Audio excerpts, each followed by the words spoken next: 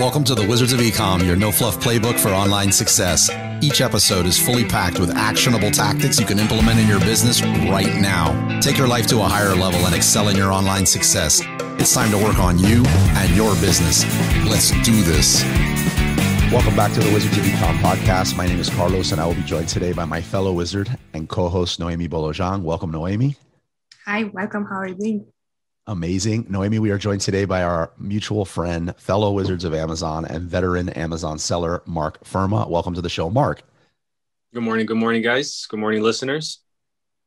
I love to see that Marc is a morning person. I don't know why I was concerned that he wasn't going to make the time for this recording, but are you a morning person, Marc? Because I seem to remember you weren't. I have 3 kids. It's hard not to be a morning. I don't even know what to say. I'm supposed to say something, right, as the host, but I didn't even know what to say to that. I totally get it with 2 kids. Noemi totally gets it with like a wild cat. Yeah. Hugh. Shout out to Hugh. On today's show, we'll be discussing the nightmare, which is logistics right now, and how not to let it sink you in your business. Like, that's the premise, because everyone's talking about, they can't make sense of Amazon anymore. For one reason or another. It's either like sea freight is taking 8 weeks, or the main one I feel is everyone seems to think that, or everyone's talking about how they just can't get anything checked into Amazon, maybe because they're just starting the product or they have an established product. So the idea here is to be able for us to share what we're doing to address the situation and not like stick our head in the sand. Share some solutions that we might be using to address this. And then maybe we can, put our forecasting hats on. And since we've been selling for a while, and let's all think about what we think may happen in Q4, or like the trend that is logistics right now. So shout out on this episode. This is episode 100. So I appreciate everybody that's rode with us. I know Noemi, and I definitely appreciate anyone that's rode with us for this long. And we would love a review of the podcast. So let's jump into this. Marc, true or false statement? How about this? What do you think that everybody is having to wait 8 weeks to get their shipment checked into Amazon FBA? False. Noemi, what about you? What do you think? Yeah, it depends a lot on your strategy, I guess. I love the depends answer, but I'm going to press you harder on that. But it depends on what about your check-in times? What are you dealing with when you send your shipments to FBA? Like, how quickly or how slowly are you getting them checked in? See, at this point, I don't really have a problem, because we're still using to sending cartons. So we don't deal with pallets. We're sending cartons. It's a super easy check-in. Truly, it might be a bit more expensive, but for us, it's worth it rather than just like having inventory sit in a warehouse or having inventory sit just in a way. So I think that's a better idea for us, depending on your product. This is why I said depends. Yeah, I'm going to jump in and say false too, but Marc, why do you hear people say 6 to 8 weeks is how long it's taking? Like, why do you think people are saying that? Why are they're not lying, right? Why are they experiencing that? And why do you think that statement's false? So it could be a variety of different things, but let's say we receive a lot of product via pallet, but we've realized for cash flow purposes that the most important thing for our business model is to turn over as quick as possible. Turn the inventory over, get it back into cash. So a lot of times while we receive our inventory, a wholesale order, our products in pallet, and it makes most sense to send it in pallet, we end up sending it through UPS. You can also do that the model of, you don't have inventory coming in yet from China or from wherever you're sourcing overseas. You ship the bulk via water, via boat, and then you send something express via air. That way you kind of stay on rotation. So people are experiencing it. I've seen a lot of delays with Amazon pickups. So if you trust Amazon to do your pallet pickup, let's say there's no way around it, you got to go with pallets, and you rely on Amazon to pick up. I've seen Amazon delay up to 2 weeks, just one single pickup, even after a confirmed date is set in the system. I think once you start to experience these issues, the most important thing is long-term strategy, long-term plan as to how you're going to avoid these in the future. You only have to deal with out of stock once. You only have to deal with slow, receiving once for you to realize that it could really be a burden on your business, and you have to start acting.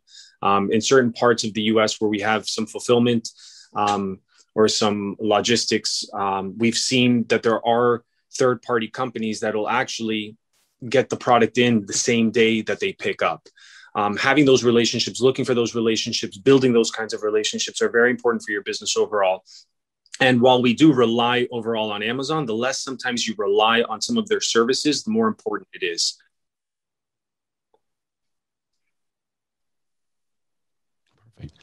Perfect. I have like a few questions out of that, and Noemi, cut me off whenever. But first, since you just said an amazing piece, which I support that message, what can you share a little bit? Because I know I have an unfair advantage here that I know you, and I'm familiar with some of your business stuff, but you do a lot of shipping and you do a lot of different types of shipping.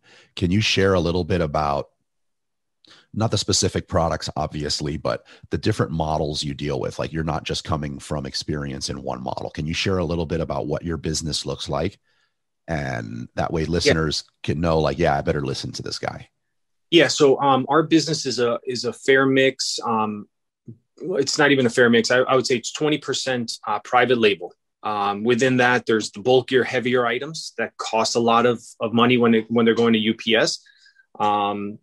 And then we also have those products that are very lightweight, don't take up much storage or inventory space, and can fly fairly inexpensive. We also, the remaining 80% is based on wholesale.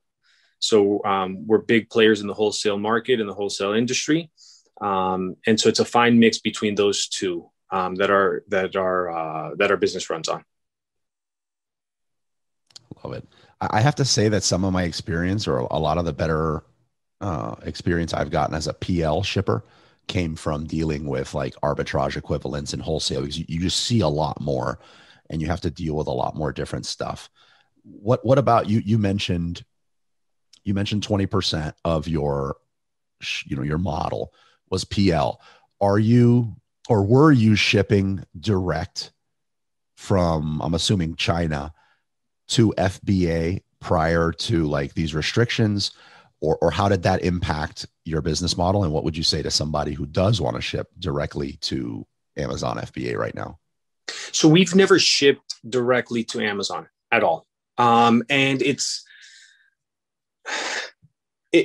we've dealt with several plans of actions over time, a POA, right? And the POAs over time have gotten stricter and more real. You used to be able to fabricate something that you were going to do a plan, how you found the problem or the solution or what you're working on. And I've seen that, as time goes on, Amazon's stricter on it. And for me, it's very hard to get product into Amazon that I haven't had a chance to review or look at myself. So for a plan of action, it's almost like my business is built around a plan of action. And that's what's made me a lot more comfortable. I used to wake up at, whatever time, check my email, and if all of a sudden something's suppressed, I go into panic mode. And I've realized over time that that's really a reality and a norm almost on Amazon. So we work around that. I've never shipped into Amazon directly, but we try and have as much of the work that would need to be done ahead of time, right? So if you're doing private label, make sure you have your FN SKUs already placed on the packaging. All the small things. When it comes to wholesale, don't hire Amazon to put the labels on. Don't hire Amazon to put the poly bags on. Don't hire Amazon to really do any of the process that your business requires or that your products require in order to go into Amazon, but through Amazon. Find a way to do it yourself. It's going to go smoother. It's going to go faster. Once your inventory, if people are complaining already or seeing an issue with checking product in, imagine once it gets checked in and then waits in line for Amazon employees to get their hands on it, put it in poly bags, put it in bubble mailers, put a FN SKU sticker on it. And we've also run into issues in the past where Amazon's made a mistake where we haven't hired them, but they've made a mistake on their own in stickering something that wasn't supposed to be stickered at all. So we've kind of seen it all. And therefore for us, it makes most sense to just have all the work done up front. We love our warehouse days as much as we hate our warehouse days, but we see the importance of having our warehouse days, getting all the work done, and having the inventory 100% ready to go once it lands into Amazon. And are you mentioned warehouses. Most sellers I notice don't have a warehouse. I think it's extremely advantageous to have one, unless you don't need one. Like if somebody, I mean, I'm not saying go out and buy a warehouse if you're just starting, but I'm assuming that you also do a lot of merchant fulfilled. Yes, we do a lot of merchant fulfill. I always suggest and recommend, and in our business model, we always have our FBM listing right next to our FBA listing. And that kind of goes hand in hand with running out of stock. Sometimes you run out of stock while having inventory in the US. And having that FBM keeps the listing alive, keeps that momentum there, and allows you to fulfill those 4 or 5 orders, 10, 15, 50 orders, whatever it may be, while you're getting your inventory back into FBA. And was this side-by-side FBM FBA strategy for each ASIN something that you adopted because of the pandemic and essentials, or how long has that played a part in your business? So it's played a part since day one. The pandemic created additional challenges. One of the things I'm going to throw in a disclaimer. One thing we have to acknowledge is that everybody's going through the same thing we're all going through, whether they're selling on Amazon, whether they're selling outside of Amazon. I was talking to a logistics friend the other day, and he was telling me that some of these big box retailers are already getting their containers in for December holidays. That's how far in advance some of these brands are going. What the pandemic did is it stopped a lot of production. So a lot of stores are selling the inventory that was available to them through their manufacturers, as opposed to waiting, installing. So there's a lot that goes into this. But yeah, we noticed FBM the first time we ran out of inventory, right? One of our best selling SKUs, we ran out of inventory. And that was almost our lesson learned. We quickly rushed the warehouse to see any and all returns, what was salvageable, what could still be sold. So an FBM listing has always been available for us. Noemi, how about you? Are you incorporating like that tandem, that FBM, FBA? And same question, is it something that you adopted during the pandemic or what? Yeah, same here. I think that for us, not only the pandemic, but also because there was this 200 limitation on new accounts, or specifically on new ASINs. And we also dealt with that. So that also helped us understand, hey, FBA, it's a great plan. It cannot be the only plan. So I think that, as Marc was saying, the pandemic also helped us to understand, hey, things are changing, so you better be prepared. But regarding Marc's question, I think regarding what Marc was saying, I think my question there would be like, what's your strategy, or what would you recommend someone who know only about FBA, and okay, what are the advantages of FBM besides obviously that you have more control there? What would the challenge there would be to like prepare for it, I guess? Yeah, I mean, so FBM requires additional research, right? It requires the research into the logistics portion, which is really how much is it going to cost for my item to ship. For a lot of people, they're selling items under $20, or if you're selling an item under $20, it might become very expensive to do that FBM, or it might no longer work for you. But there's a mix. Since we have a mix of listeners, some of the first products we ever transitioned into FBM were serial number products, right? While we don't, we'll call a spade. There's a lot of buyers on Amazon that might do fraudulent returns, and you might be hit with those. And when it comes to larger ticketed items, I initially started our FBM, and we actually got FBM Prime approved because of those kinds of items. We were getting massive returns left and right, and sometimes Amazon was placing those items back into inventory. So it became a really big headache and an issue for us. So we created those FBM listings. We also ran out of stock in our number one bestseller, which was one of those trickier items. So it was trickier, I say, because it was heavy. It's a heavy item. It's not that expensive. And so the shipping sometimes comes into question as to, can I actually fulfill something from Florida to California and still make a profit? And that's a business decision at that point, whether the FBM is there, in the situations where the FBM was just really holding over that inventory and allowing me to get inventory back into stock. I didn't care if I lost a few dollars shipping something to California, because I was looking at the overall and the big picture. It's a lot more expensive to run out of inventory from every standpoint on Amazon than it is to keep that listing live and with the traction that you've built.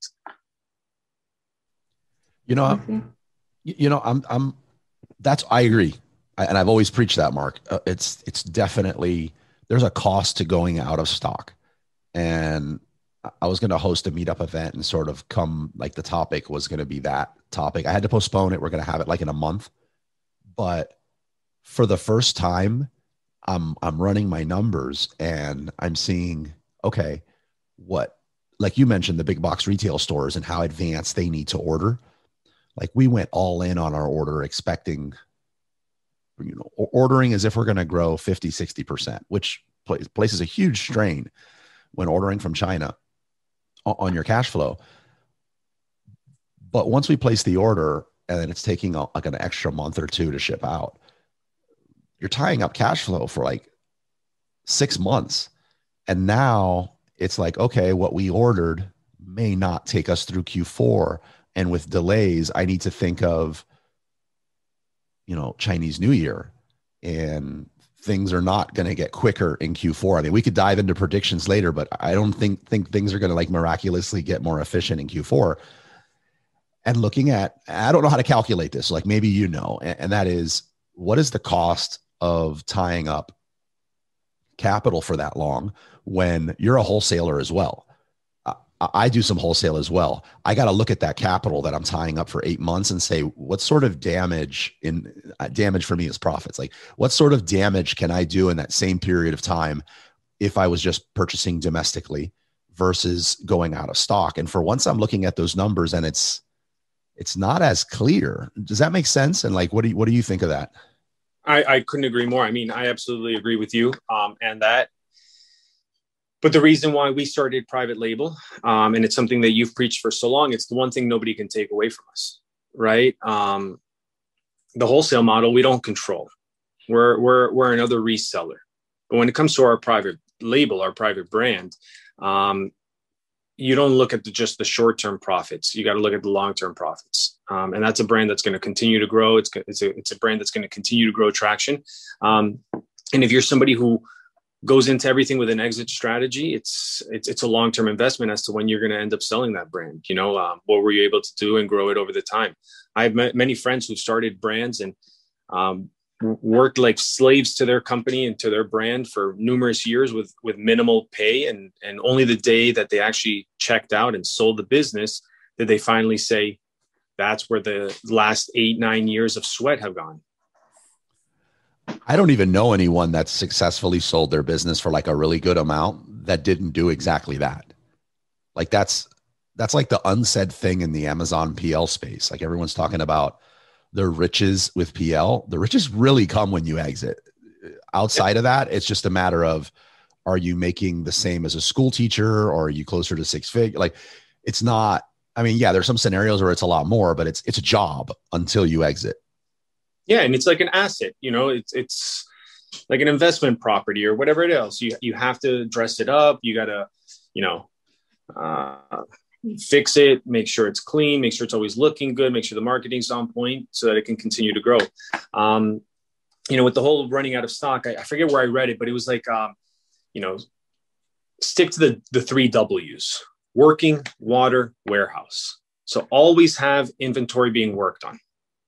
Okay. Water, always have product moving in, by sea. It's the least expensive. And then warehouse, have a place, even if you don't own your own warehouse, have a third-party logistics where you can have a couple of pallets so that the ecosystem continues to turn.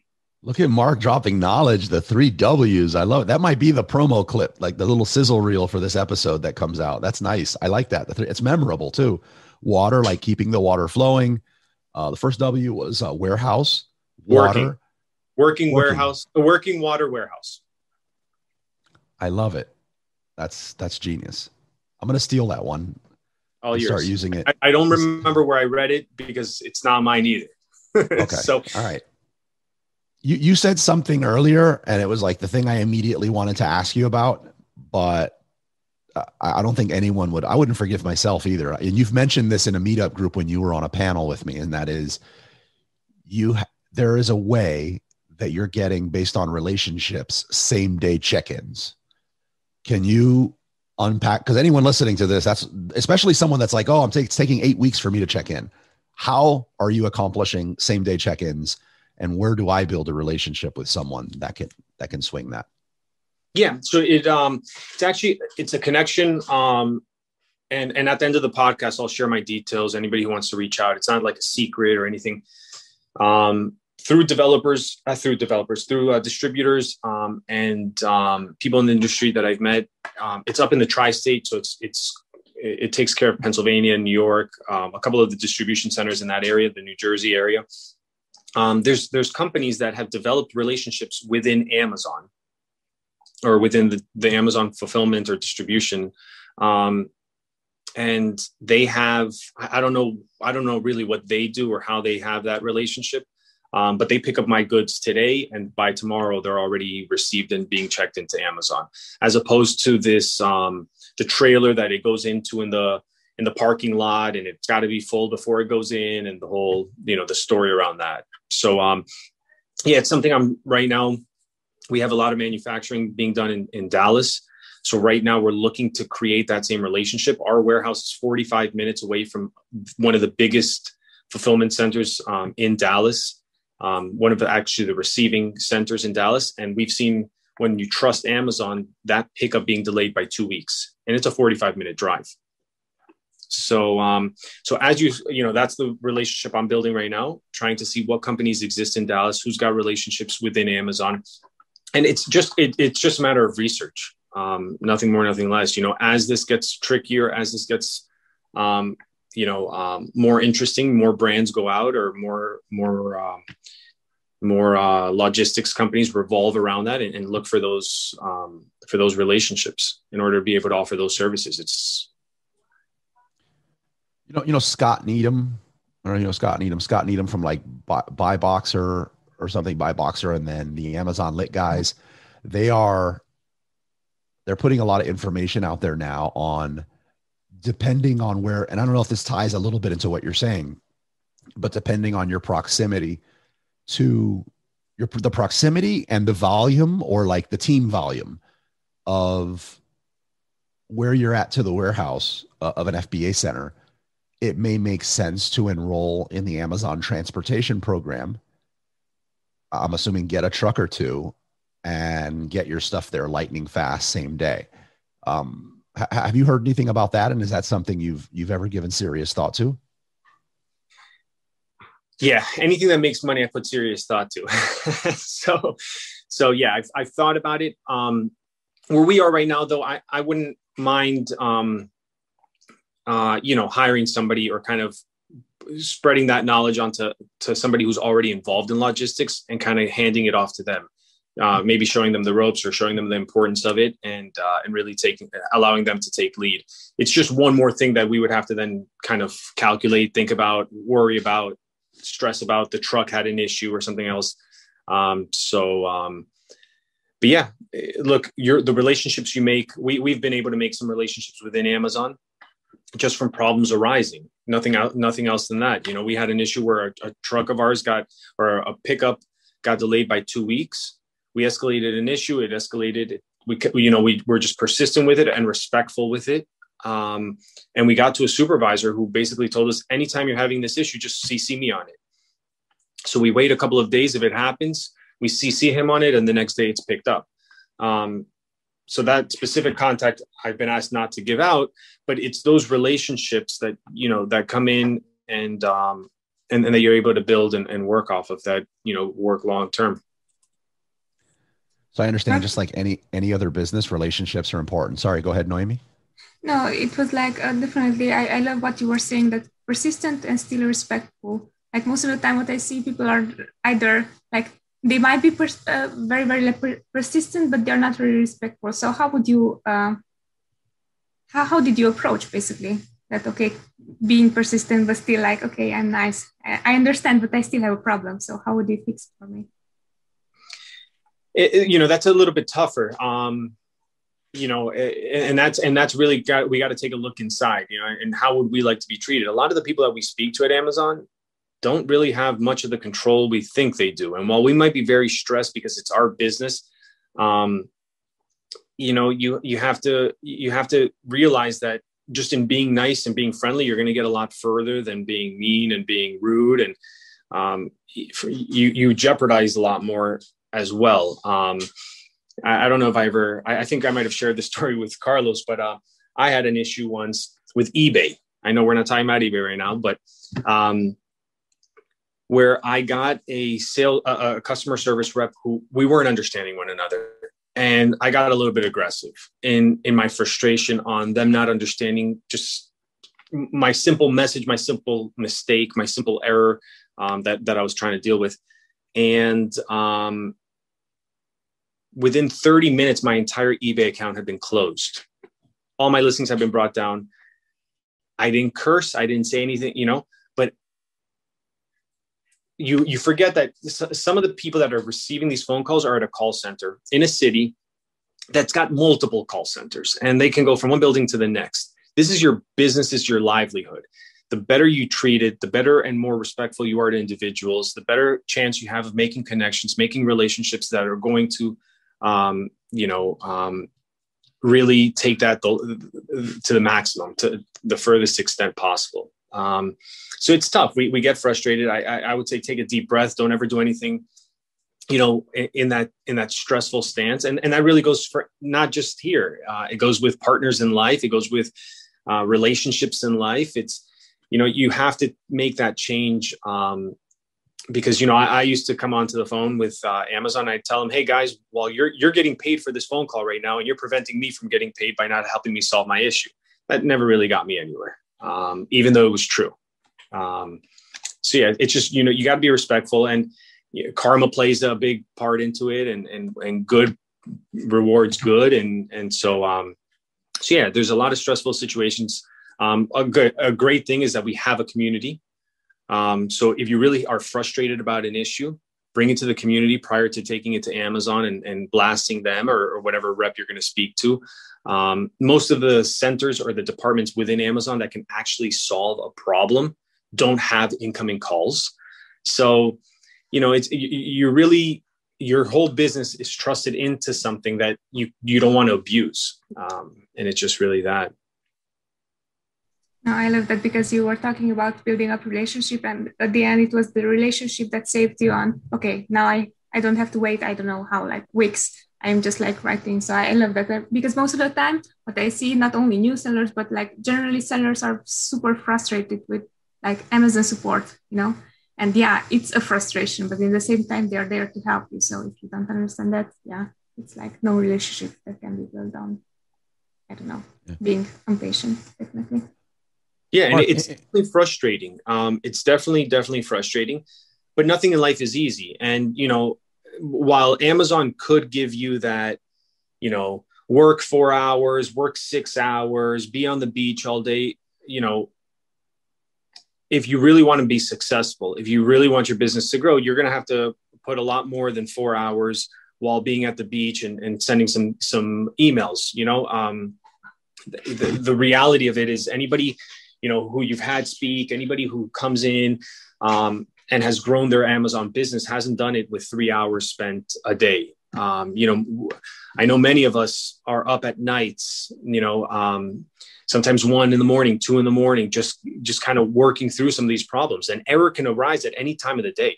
You sometimes wake up at 8 a.m, 9 a.m, 6 a.m, whatever time, and you see that a listing was suppressed at 2 a.m, 3 a.m. So Amazon's always working.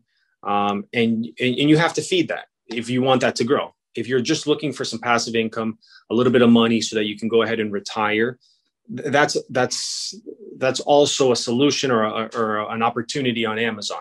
But we're talking about scaling and we're talking about growth. And scaling and growth comes with a little bit of sweat and tears. Carlos, you were saying? We cut you off. Yeah, I was going to say, so far, some of the ways to address this. So it looks like at the end of this, we're going to have like 4 or 5 different tactics that people can use to, instead of just ignoring it and griping on social media, on how to sort of address the problem of extended check-in times to Amazon. And one of them, I didn't know if you agreed on it. I've definitely seen it. Noemi was mentioning in the beginning, is instead of sending stuff by pallets, what would have been a lot cheaper was to send them in by master box or like small parcel. You're nodding, so I can see you on the video. So you agree with that. Then we have the side-by-side merchant fulfilled with FBA listing to help. You have a contact that you're going to share. Well, your contact that you'll be able to connect people with maybe at the end of the show that will allow people to possibly even get same day check-in times if the ingredients are right. Let's talk about another one that is getting a lot more traction lately. What's been your experience with 2D barcodes and getting stuff checked in fast to Amazon? So I personally haven't used any of that myself. So I'll be honest and upfront there. I put my FNSKU labels on when they need to go on. And again, I put my focus on not running out of inventory. I know that's the easy route, but it's really the most important. Plan A, right? Plan A should be not ever running out of inventory. So the more you work on plan A, the less you need a plan B. And once you start to get into plan B, absolutely. Shipping by air is going to be a lot better. It's going to be a lot more expensive, but for cash flow purposes, your inventory will get in, you won't miss out on the sales, and you'll be you'll turn over that cash quickly. So I personally haven't used, different barcodes or those methods that have been recently spoken about a lot. Yeah. Noemi, how about yourself? Or have you started doing any 2D barcodes? I'm going to be very, very newbie at this answer, but yeah, actually I had no clue that there's difference between them, and I've been using only 2D barcodes without knowing. So probably that's also a reason why it was like checked in super easy. Yes. Everything what I sent in. Yeah, definitely. Can you talk to a little bit about what your experience was and what it's like working with 2D barcodes for somebody that's never done it? I'm not sure I'm the right person, but it's super easy. As I was saying, I didn't know exactly why everything is going through so quickly. And afterwards I realized, hey, there's this thing, the 2D barcodes that we are actually using. So I cannot really give an answer there because I've been using only these. So I cannot really say how it was beforehand. Sure. We use 2D barcodes. We noticed that it definitely sped up the check-in times for products. It sped up the check-in times of products until a bunch of blogs started getting posted on how 2D barcodes would speed up the check-in of your shipments. And now it seems to be about the same as small parcel for us. So I don't know if we're going to continue with it, but 2D barcodes is definitely an issue. What I'll do is I'll link to, because we could just talk in circles and it'll sound more complicated than what it is on using 2D barcodes. So I'll link to a really good video that breaks down how to use 2D barcodes in your business in the show notes of this episode. So that would be number 4. Let's throw one question in as we start bringing this episode to a close, because this is a lot on shipping to Amazon, and I don't want anybody to like have their eyes glaze over. But this is a question for both of you. Like, what concerns you more? The throttled back, restricted inventory limits, or the extended check-in, or like the extended check-in times and shipping speeds from everything from factory to you, from your warehouse to Amazon, all that? Like, what concerns you more? Which half of that? I would say the half that you have no control over, right? So I would say the limited inventory. And again, we're all in the same boat, right? So my competitors are dealing with the same thing that I'm dealing with. I always say, bring me a problem, I'll bring you a solution.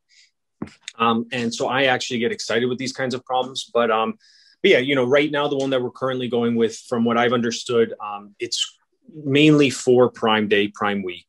From what I've gathered, July, August, it should go back at least a little bit. It should increase a little bit more. So we'll just continue dealing with those. The other, again, if you stick to the 3 W's, if you focus on how to get your inventory in quickly, how to make the whole process a lot smoother once your inventory is landing, get it out the same day.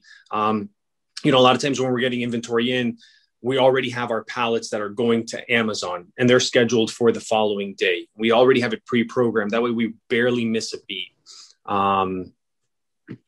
So yeah, so I would say I'm more stressed or worried about the things that aren't in our control that Amazon just kind of throws out and makes adjustments and changes for. But you know, you gotta trust that it's always for a good reason. Noemi, how about you? Yeah, definitely. I agree with Marc was saying. And I also believe that everything what you cannot control at the end, it's going to make you better still, because you are thinking of things that you haven't needed to think beforehand. So definitely also in our case, it was like, okay, it's limited. How do you solve the problem? So yeah, I would agree with Marc. Well, it's unanimous. Then that's the part that concerns me definitely more as well. What are you guys doing anything about it? Marc, and I know you and I have warehouses. Noemi, I'm assuming you don't have a warehouse currently, like your own personal warehouse. Not personal, yeah. Something that I'm doing, and I never thought I would do it, is that I'm using, even though I have my warehouses, I'm also building out like Shipmonk network prep centers. Deliver is a new one that I'm really going all in on. Really just thinking you might be 100% right that we'll be able to ship in a little more after Prime Day, Marc. I just think, I think we're going to get things throttled again as we get into like October for Q4. Like Amazon's going to want to just make the stuff in there be the stuff that sells the most. So I don't want to be figuring out deliver or prep center relationships and stuff in the fourth quarter. Are either one of you using any, like, you know, 3PL networks to prepare for Q4? Yeah, we currently are. Both companies you mentioned, Deliver, Shipmonk, both great companies, highly recommended. If anybody out there has the volume and it makes sense for their business model, definitely check them out, get a quote, see and understand what's going on there. We happen to actually take over. We acquired a shipping store March 1st, 2020, start of the pandemic. It was a deal that we had locked in prior to that. And our whole focus really towards the end of 2020 and start of 2021 was fulfillment. So it's kind of worked perfectly for us. It's a shipping store, always open, always able to get product out, even on those days where, you know, some of the delivers or the Shipmonks or some of the other third-party logistics are closed. So even Saturdays, we got pickups, Saturdays products moving out. But it's a very important piece to have. If you have a shipping store near you, maybe you go up to them and present them with the idea or an opportunity for anybody listening. But yeah, definitely get involved with some third party. I agree 1,000%. Even if it gets a little bit, even if it frees up a little July, August, it's definitely going to cramp down again come, you know, September, October. And also it makes sense to get in touch right now or beforehand, because most of the time what's happening, you don't want to be part of the people who just like leave it for the next or the last minute, you know, and afterwards you just have no space there anymore. Yeah, definitely. Awesome. Let me recap this real quick just for make sure I'm not missing anything. And that is, so some of our solutions, so this episode doesn't sound like a doom and gloom type of thing, but some of our solutions with dealing with longer than normal check-in times that we're using, and we have, you know, amongst the three of us, 30 plus years of experience, have a 3PL plan before Q4 from the relationship side and just making sure it works with your system. Small parcel delivery over pallet going to Amazon. Get the Marc hookup, the Furmansky hookup after the show. Reach out to him for that same day delivery. Get into that same day delivery mafia. He just walks around buying shipping stores, but I'll let that go. We have merchant fulfilled side by side with your FBA offering. Does that cover that? That's what we're doing. That's a lot. That's a lot of options. Like, and it's not, I don't think you should just choose one. Like, you could explore them all. Some of them stack. Some of them may work good for some shipping plans and not for others, but that's a ton of awesome solutions. Is there anything else that either one of you want to add that maybe you think we missed when it comes to sort of solving this shipment to Amazon FBA issue? No, I think you're pretty spot on. And again, the only thing I would highlight is that those are all solutions for a problem. I would put a lot of the focus on preventing the problem from being a problem or from becoming a problem. So I know that's the easy part, and a lot of people might be listening to this. Yeah, but I'm already in the issue. I need a solution. So at that point, everything you've discovered or everything you've mentioned and everything we've talked about is spot on. But make sure that it doesn't happen again, right? To anybody listening who's currently going with it and going to use one of these solutions or start looking into these solutions, make sure that you're working on having this be the last time you're dealing with such an issue.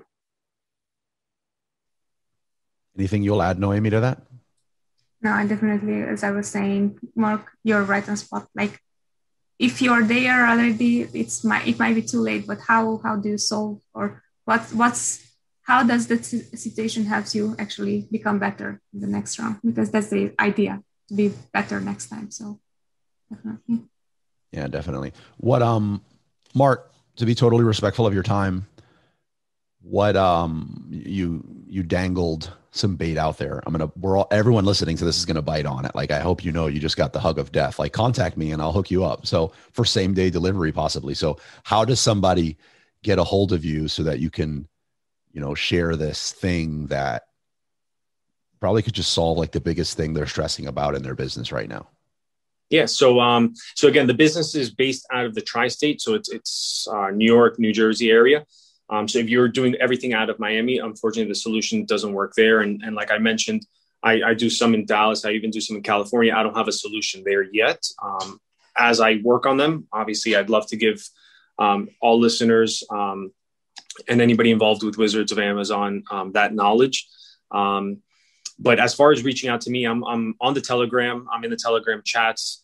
I'll have Carlos. I'm guessing Carlos might at me in this presentation. You guys have my information there. You guys can find me on Facebook, Marc Furmansky. It's Mark with a C. You can find me on LinkedIn, any social media you find me on, or you can, the hug of death, I think you called it, Carlos. You can always reach out to Carlos if you can't find me through a social media and have him make a little connection. But I'm always, I'm not always active in the chat. When I'm active in the chat, I like to be very active in the chat. So I'm always available for questions, answers, and really just to pay it forward and continue working with you guys and help Wizards of Amazon continue to grow. Really well played, Mark. I'm going to make sure I don't accidentally put your phone number in the show notes. So I loved it. Yeah, I love it too. Mark, favorite book and why? Harry Potter doesn't count. What is your favorite book and why? 3 favorite books, because this time I'm also on. What are your top 3 favorite books? Yeah. So, wow. I can really only name one. I'm a small book reader. My mind does weird things when I read. But Who Moved My Cheese? Something along those lines. Good. That's a good one. That's probably my go-to, and The Art of War. I'll throw 2 out there. You get 2, but Noemi wants 3, so you get pushed hard. Come on, one more. I'm horrible with titles. And I met the author, Rich Dad. Robert Kiyosaki? Rich Dad Poor Dad? Yep. Oh, nice. Favorite one. Yeah, for me. He's the first person I've met that couldn't remember the name or the author, like was unclear about it. Yeah, that's a classic. Those are 3 amazing books, very high on my list. Who Moved My Cheese is, I don't know why more people don't talk about that, actually. It's phenomenal. And it's a short read. It's nice, simple, to the point, which is the kind of reading I like. I've never been a big avid reader. I definitely wanted to hear, follow up. We're not going to, but it was reading short books because reading does something to your brain. Like that's definitely, I think, an episode in and of itself. Noemi, do you have any other questions? Nothing. Thank you so much for your time, Marc. It's amazing. Actually, it's nice to have you on the show and to know you better on the show than, when it's real life, it's like you expect that, he knows those stuff, he knows, but now he shared also all the goodies. So super. Thank you. So basically what you were saying, like Marc from the Telegram channel and social media, you were expecting to be underwhelmed and you weren't. So by the way, everybody, the channel that Marc's talking about that, we're chatting in is our free Telegram chat. AmazonGroupChat.com is the easiest way to find it. And you can definitely add Marc with a C, or me or Noemi or anything to continue the conversation. In a few episodes, we're going to start, I'd say like 5 episodes from now, this is episode 100. We're going to start having an email at the end to like keep the conversation going, that you'll be able to email us and ask questions about the show. So that is a cool feature I'm looking forward to. Marc, we are extremely excited that you shared episode 100 with us, and it was a content-rich show full of solutions, which I love. Thank you so much for your time. Thank you guys for the opportunity. Always great to share space with you both. It was fun sharing this episode with you. If you found value in what you've heard, please show your love with a subscribe, rate, and review of the show. Until next time.